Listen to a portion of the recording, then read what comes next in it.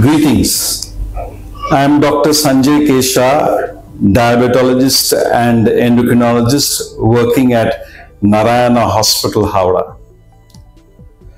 So today I am going to share with you the answer to a question which is fairly commonly asked.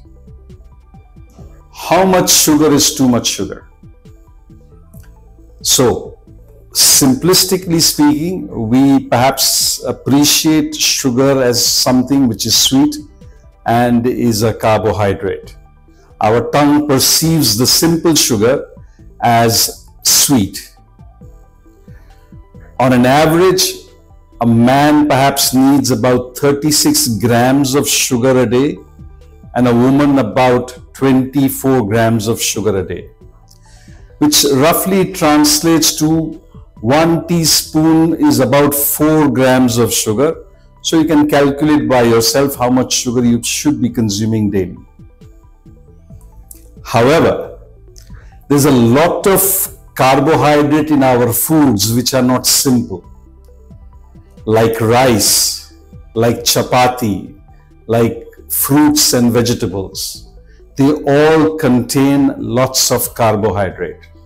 Now, this carbohydrate can be easily digested by our stomach and result in production of simple sugars in the gut, which gets absorbed readily. Now, so if you consume a carbohydrate-rich diet, it will result in a lot of sugar being reabsorbed from the gut and will go into your circulation. Roughly about 50% of our diet would contain carbohydrates, which is a reasonable thing to have because our body runs on sugar as fuel. So we all need sugar to continue to maintain our body.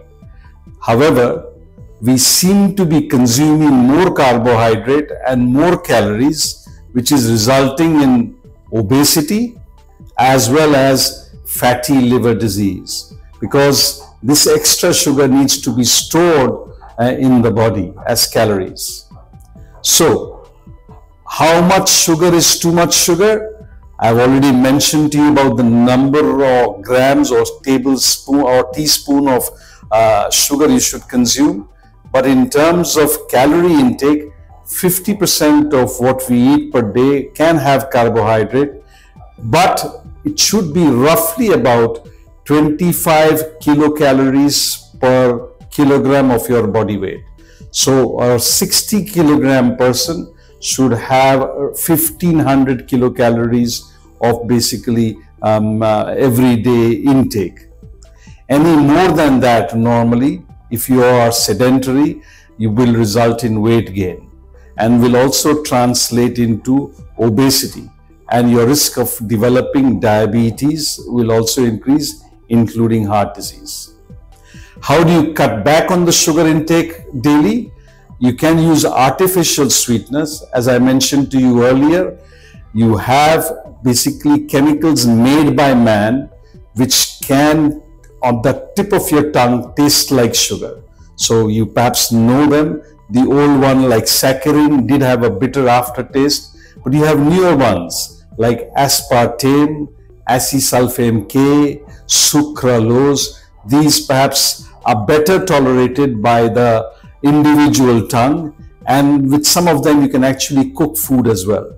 So these are some of the ways by which you can perhaps enjoy a sweet dish without actually consuming sugar. I'll stop here and come back with it when you perhaps ask further questions regarding diet. Thank you.